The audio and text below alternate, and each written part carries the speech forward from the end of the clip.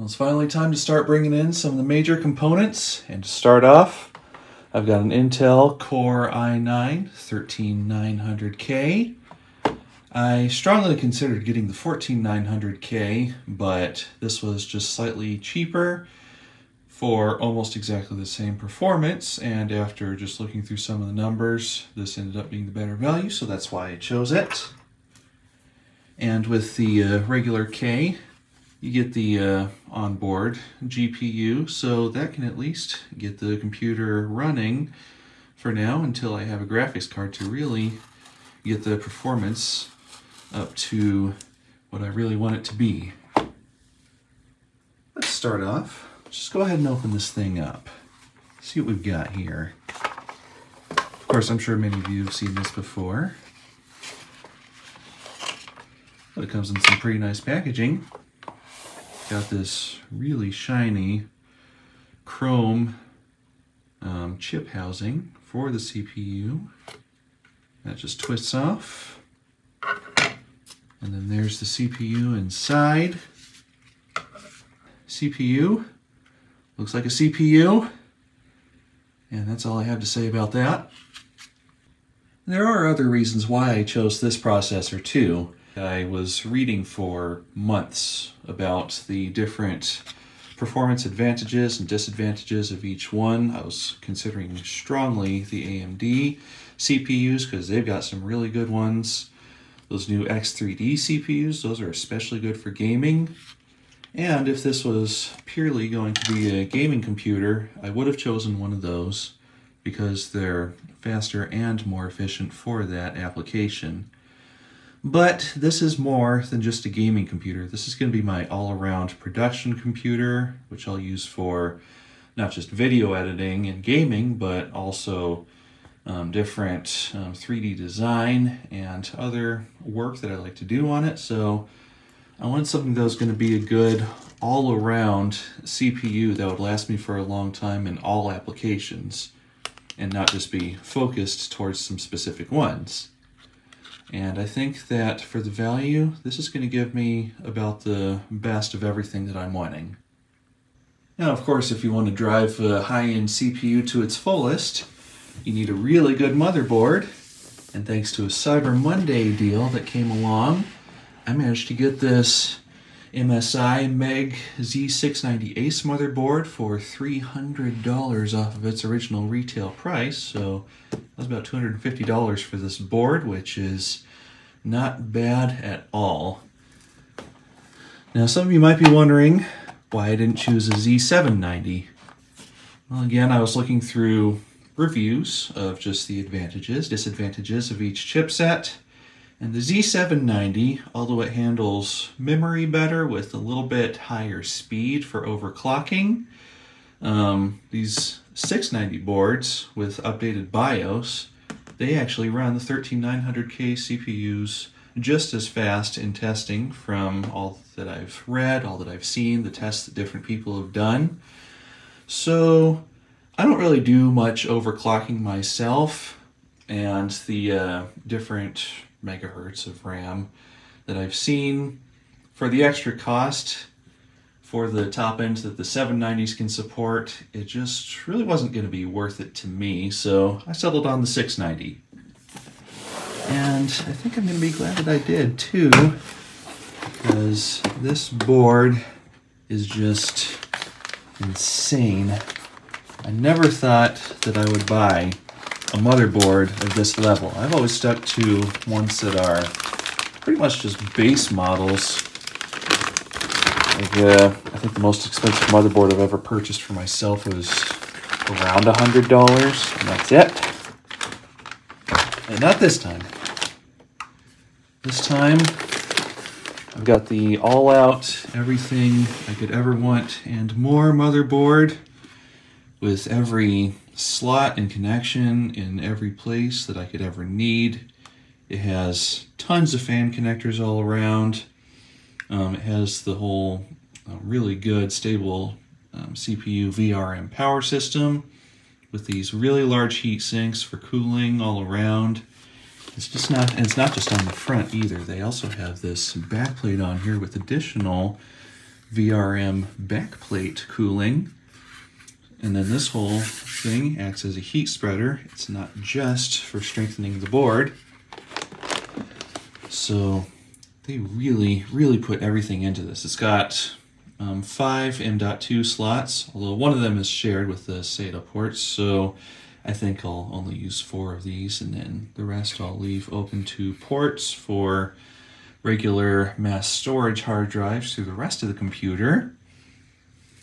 And this should also have a really good audio chipset in it, so I don't think I'll need a sound card, which I've always used in the past with my other motherboards, just because their sound quality wasn't quite up to what I was wanting. They would either just somehow feel flat on my ears when listening through headphones, where a good sound card kind of rounds it out somehow. It's kind of hard to explain if you've never really heard or felt the difference before, but there is a difference. So I'm hoping that this is a really good sound chipset in here.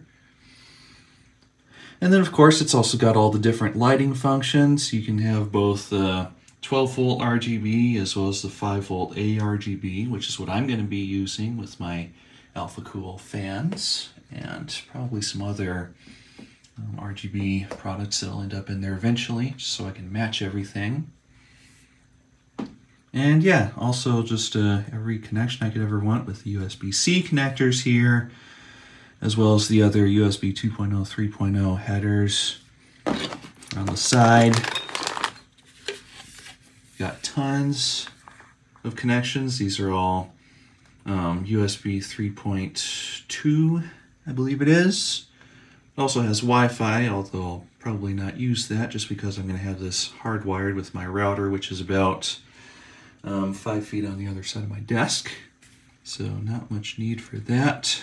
Just put a cable in and that'll be the most reliable. But it's nice to have that there. And all the different audio connections, 2 different Ethernet ports. Yeah, really, there's nothing bad to say about this board, I don't think. They even put actual gold plating on certain parts just to shine it up that much more. And one more thing that could actually almost be considered a feature is that the board itself has no built-in RGB lights. Pretty much all gaming motherboards now have RGB lights built in. Even the cheapest of cheap boards will have that. This one has none of that. So you can have a totally dark board in the system, and yet it still really looks nice with all the lights and the rest of the computer reflecting off that gold. And then, of course, on top of all that, the board itself has just really good quality construction. It's thicker than your normal motherboard material with heavier copper. The heat sinks are extremely heavy.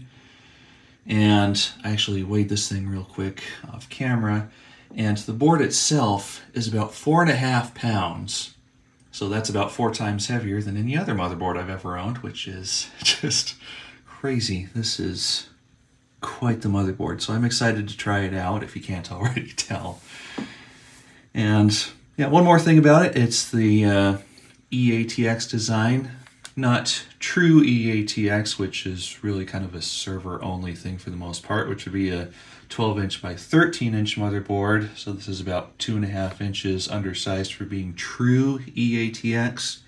But this is still extended about 1 inch more than your standard ATX motherboard. So it's very large, and it should also look very good inside of that huge thermal take case. So with all that said, let's get to actually putting some things together. Step 1, insert CPU. Flips that way. And let's see, line up the different notches. Make sure it's dropped in correctly. Put that back down. Snap that out of there. And there it is. Some of you who are watching closely may have noticed that I didn't get the CPU set in there properly. The clip was not holding the plate down, and I have fixed that, so that's all good now. Oh, and as for all these different plastic films on here, I'm going to wait until I actually have this installed in the computer to peel those off, because I just don't want to get tons of fingerprints all over these parts while I'm putting it together. And now with the CPU in there, I decided the next thing I wanted to add in was some RAM. So after doing some review reading and looking for priced performance and all that, I decided on this Thor DDR5 RAM from Lexar. So that's a 32 gigabyte kit here, 2x16, with the 6000 megahertz maximum overclocked speed, I believe is what that is for. And the latency on this is 32, so not quite the fastest DDR5 around, but certainly not the slowest either. This should do some good work for me. Let's see, just get that open. Okay. Had to cut some tape open on that flap. Okay, there it is. That's some pretty nice looking stuff. I think that'll actually be a pretty good match for the look of the motherboard with the gold trim all around there. So this has some kind of nice looking gold striping around it. It's not real gold like they used on the motherboard, but still looks nice, I think. So recommended slots are 2 and 4. So I'll just go ahead and open those up. Slide that down in, making sure everything is aligned. Give that a good push, it snaps in nicely. There's the other one.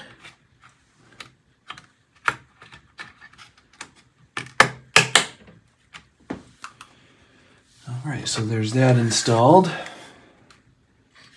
So just a couple more things I need to put on here before I can install it into the case. Now for the SSD, I decided to go with a 2 terabyte M.2, and since the maximum that my motherboard supports is PCIe 4.0, that's what I got. So when I was looking through the different available options, I pretty much narrowed it down to either this or the Crucial T500. And reading a lot of reviews, the T500 looked like it was going to be a lot faster than this.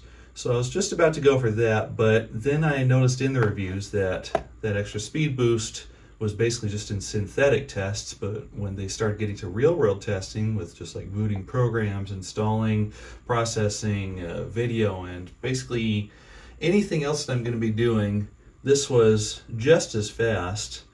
Really only about a difference of 0.1 seconds in most situations, and on top of that, it's more power efficient and only uses maybe about 70% of the power that the T500 does.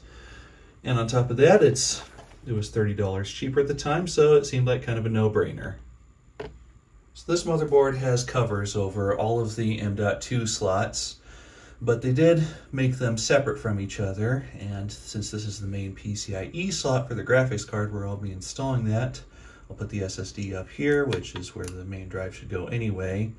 And then it should still be pretty easy to access this panel whenever I may need to install more SSDs. This just has a couple screws holding it in place. Lift that off. And it looks like this has a thermal pad on it to help with cooling. There's also a little cover here that I need to remove.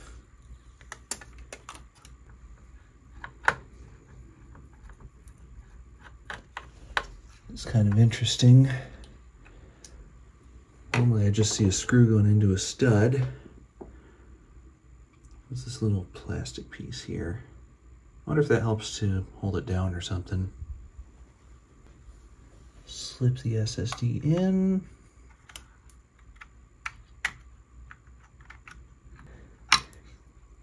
Nice. Oh, I see. So instead of taking the screw out, you're just supposed to loosen it a bit, spin that around, and then tighten things down from the look of it. And that makes sense. So now that's in there nice and tight. So just remove that. There it is.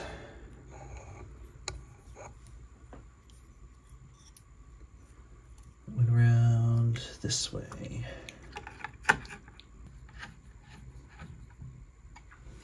Okay, SSD is installed. Now the last part to go directly on the motherboard will be the CPU water block. After looking around for a while, I decided on this one from Bixby, which is a Chinese brand that's a little bit new, but they've been putting out some good quality products from what I've seen. Some little bits of hardware, generic thermal paste. Let's see, cable for the light, backplate for the motherboard, and then of course the water block itself.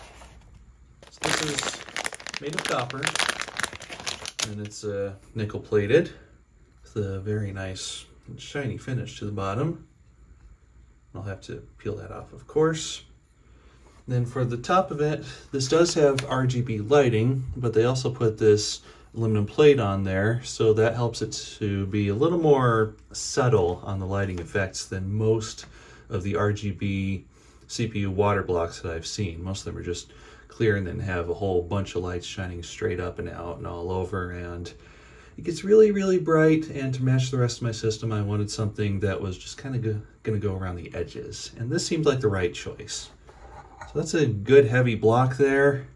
Seems like it's really nice build quality. I mean, the acrylic piece there is nicely milled out, feels really smooth. The metal parts are substantial. And let's see, more cable there for the RGB lighting. Just taking a quick look on the motherboard.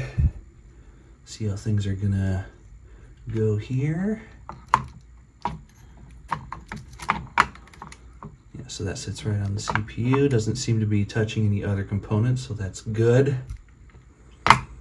One cooler installation I did on my other computer a while back, the plate that touches the CPU, it came too close to the capacitors and actually ended up resting on top of the capacitors. And then I had a really, really poor thermal conduction there, and I almost overheated the computer. Noticed that quickly though, turned it off and figured out what went wrong. So I just wanted to make sure none of that was going to happen with any of these around there, and it looks like it's all going to be good. Now to install that CPU block, first thing I'll do is just flip the motherboard over so I can put the backplate onto there. So the way they designed this, it fits either 1151 or 1700. So you just snap these to the spacing that you need. So that's actually pretty nicely set up. Take those off, then line it up, and stick it down. It's staying on there. So flip that back over.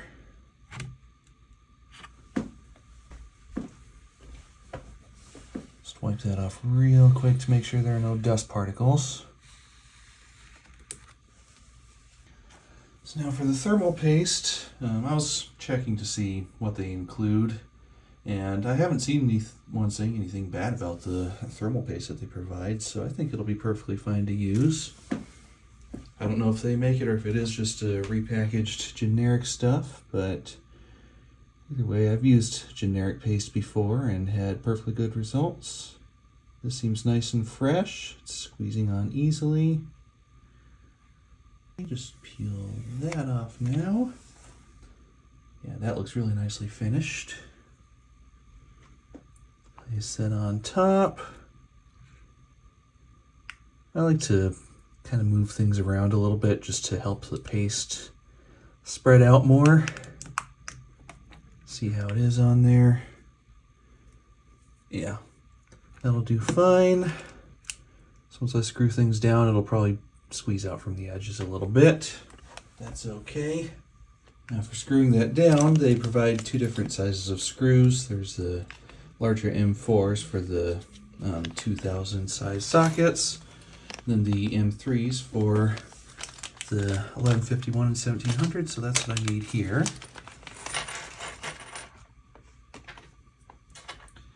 So 4 thumb screws 4 springs, and a whole bunch of plastic washers.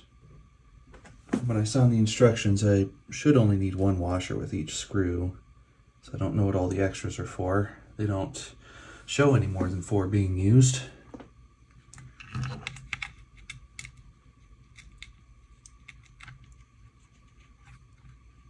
Starting each one and then going diagonally.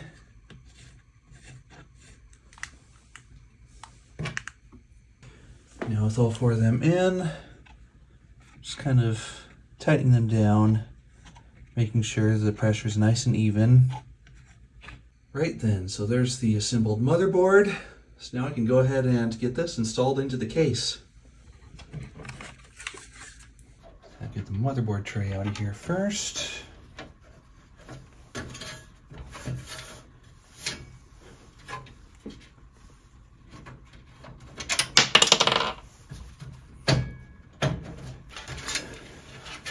Come on.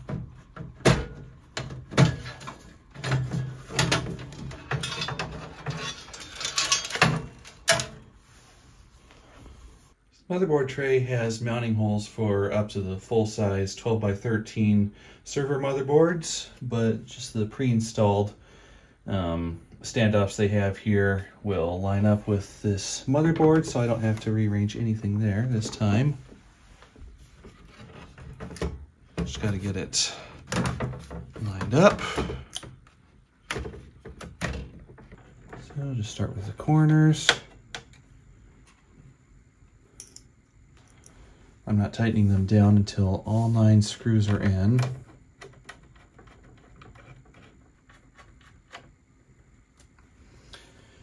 Okay, and I'll have to take the cover plate for the SSD back off for just a moment here. Didn't even notice that one of the screw holes is covered by this.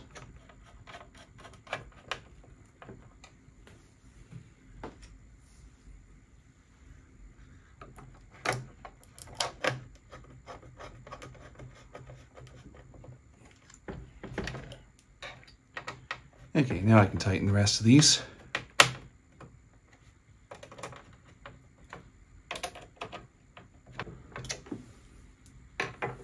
Okay, that is now mounted and ready to put in. Just about anyway. Peel this off first.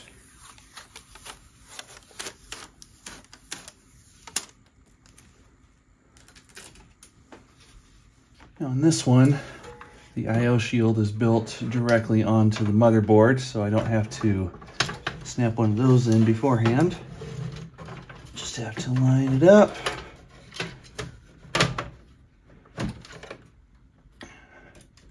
Push things back. There. That looks right.